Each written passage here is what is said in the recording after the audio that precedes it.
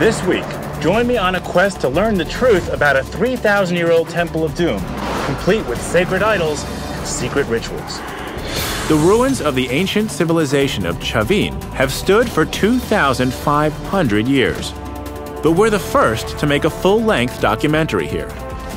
How did this empire endure without the use of weapons and warfare? Was it a utopian society, or was it a warped experiment in mind control? My search for answers will take me through secret tunnels, deep within the Amazon jungle, and into the hallucinogenic rituals of a modern-day shaman.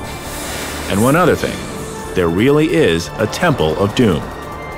We're digging for the truth, and we're going to extremes to do it. It's kind of eerie.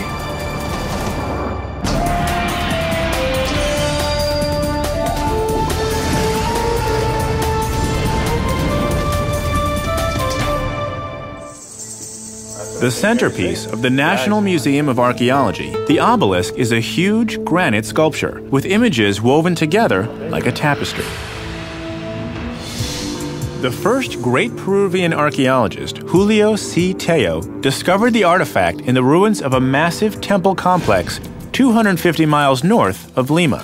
He called the civilization Chavin after the nearby town Chavin de Huantar. Reigning from 1000 to 200 BC, Chavin is one of the oldest and most mysterious cultures in Peru.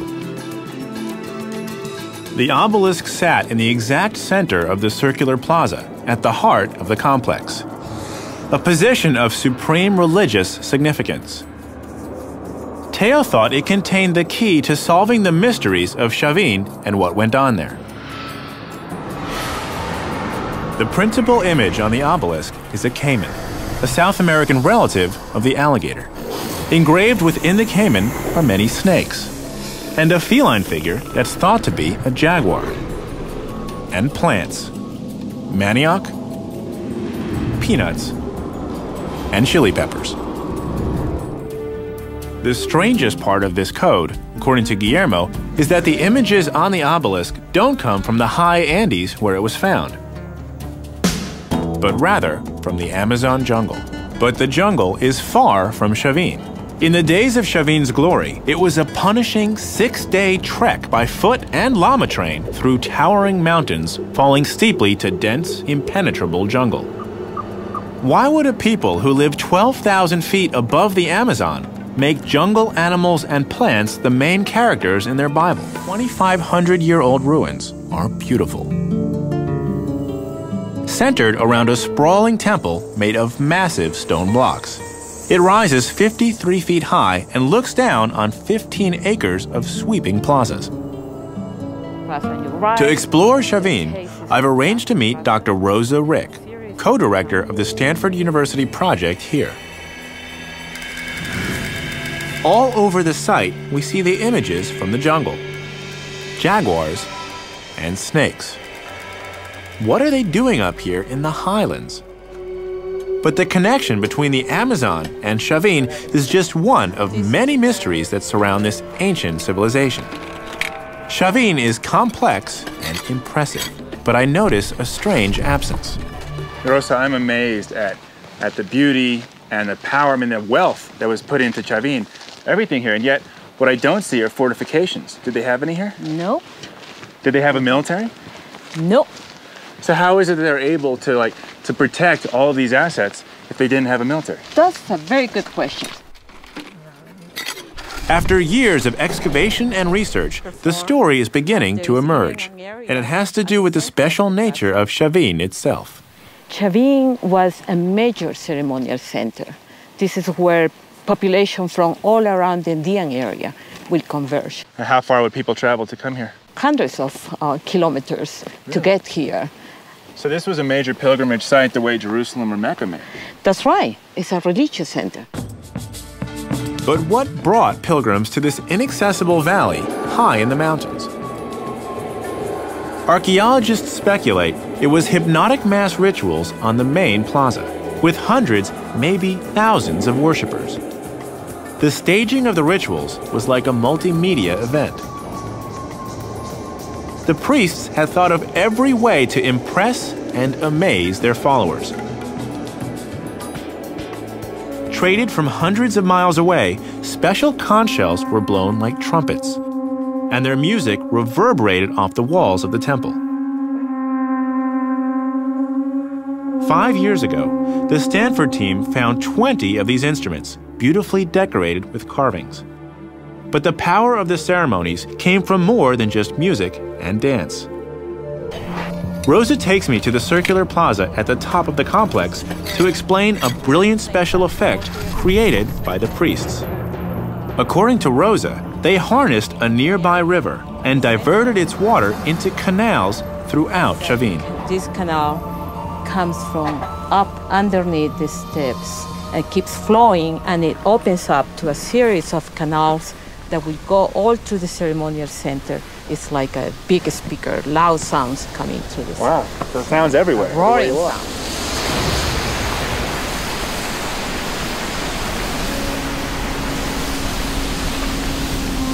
It was a remarkable feat of engineering. Over 2 miles of underground canals traversing the entire temple complex, all to heighten the effect of the ceremonies. The sound must have been overwhelming. That's incredible. So this whole space, I mean, with the temple behind us and the water rushing through underground and then coming back here, it's just this whole area was, again, a ceremonial center. This reinforces that something significant is going on here. That's it. This was why Chavin had no military. It was on sacred ground. It ruled by the power of its rituals. Its protected cult status shielded it from attack. Archaeologists have found offerings that were brought by devotees from as far away as the coast. The accumulated wealth supported a huge settlement for its time and place. Over 3,000 people. A thriving community of artisans served the needs of the priests. Chavin pottery, goldwork, and textiles have been found hundreds of miles away to the south and to the north. The Chavin style of intricate design and strong animal imagery dominated the entire region. It was a cultural empire in Peru for 800 years, ruling through the persuasive force of its ideas. And Rosa tells me the priests used a unique method to help maintain their dominance. You have a priest representation here. You can see the headdress with the snake designs. Look at the mouth with the fangs, and the hands with the claws. And we observe that he's holding a San Pedro cactus. Rosa explains that when correctly prepared, San Pedro cactus is a potent hallucinogen. Clutched in the priest's hand, it's a symbol of tremendous importance to his religion. It's the key to his power and his control of thousands of devoted pilgrims. Christian, what's your specialty? Christian Messia, co-director of the Stanford project at Chavin, tells me more about the priest's use of hallucinogenic drugs 2,500 years ago. And the archaeological evidence is startling. Wow. Oh my God, look at all this stuff. Sitting in a shed, protected from the weather, are many of the stone heads which once lined the temple complex. Yeah, there's one in particular I wanted to show you. Yeah? Yeah, which is this one. This one here, huh? Exactly. So what's so special about this one? Can you see that? Oh yeah, this. That's mucus. Mucus. Exactly. Okay, wow, that's a bit weird. Why do they represent this person with mucus? Well, when you consume psychoactive substances through the nostrils, you get like the mucus flowing. And they actually captured the mucus coming out of his nose in stone. Exactly. So what role did these hallucinogens play in the society? Well, what we believe here in the project is that it was a really important part. It's so important that it was depicted on the facade of the main temple, at the most sacred place in Chavin de Huántar. I've never seen anything quite like this collection of stone heads. So was this? I asked Christian to show me where they were 2,500 years ago. Evidence, which is the tenon head, is the only tenon Now, head. only one is left in its original position.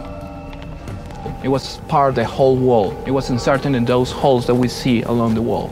And this tunnel head, particular tunnel head, is representing some form of transition between a human being and a jaguar. So this is, yeah, half feline. I can see it. It's got the teeth in the mouth and the feline, but I guess the head, the eyes are human, yeah? Exactly. Okay, but what is it? Well, we assume that the divinity was living in another world. So in order to get to that world, you have to consume some sort of substances that will lead you. They'll put you in a state of mind that will lead you to that world in order to enter to that world. Actually, this represents the transformation from human to feline. Exactly. And that was done through taking a substance, some sort of hallucinogen. Wow. A society that surrounds its most holy center with sculptures of hallucinating jaguar people with mucus coming out of their noses is truly bizarre. Regarding that subject, And Christian has more to show me. we have found just like 2 days ago these snuff tubes. You have to be very careful, extra careful. They're very delicate. Okay. That we found in a canal. Snuff tube. Yeah. Wow. This is a bone, yeah? Probably it's a bear bone. Dozens of these bone snuff tubes have been found in Chavin. Sometimes intricately carved, they were used to inhale powdered hallucinogens. Tiny mortars and pestles were used to grind up the psychoactive ingredients. Some were from the Amazon jungle, like the seeds of the yopo and the resin of the virola tree. What Rosa and Christian have shown me changes my perception of Chavin and its rituals completely. And the story becomes stranger and stranger. This is the saga of a cult built around hallucinogenic plants, the cult of Chavin. The ceremonies on the outside were just the beginning. From the circular plaza, Rosa takes me up enormous steps which created the thundering noise of water flowing through canals. Up until 2,200 years ago, priests used the same stairway to lead a chosen few initiates into an actual temple of doom. And, of course, in every proper temple of doom, there has to be a terrifying idol hidden inside. Yes. The temple above ground is just an entranceway into this massive labyrinth. Huge stones were used to build over 2 miles of tunnels.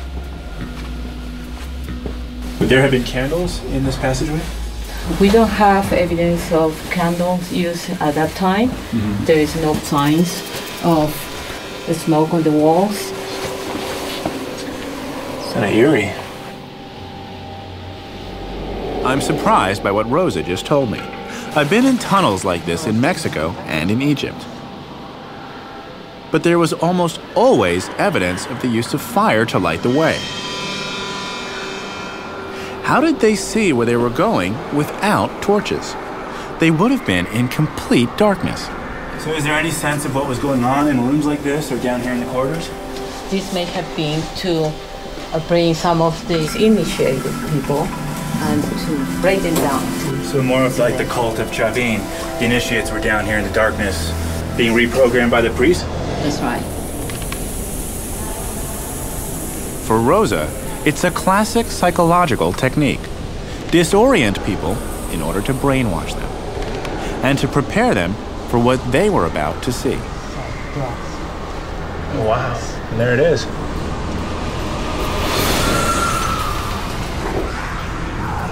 It is the supreme deity of Chavin, a god in stone, illuminated by a single beam of light from a tiny ventilation shaft. Archaeologists call it El Lanzón, the lance, because of its shape. It's unlike anything I've ever seen. An intricately carved, massive face with its lips curled in a perpetual snarl. So these initiates would come down this dark corridor. They're in altered states of mind due to some drugs.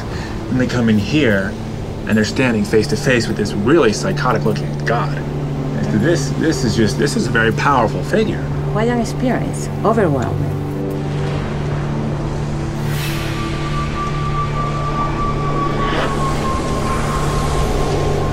it must have been a psychedelic blur of fear and awe. In the dark, the sound of water rushing past through acoustic canals would have added an element of heart-pumping dread.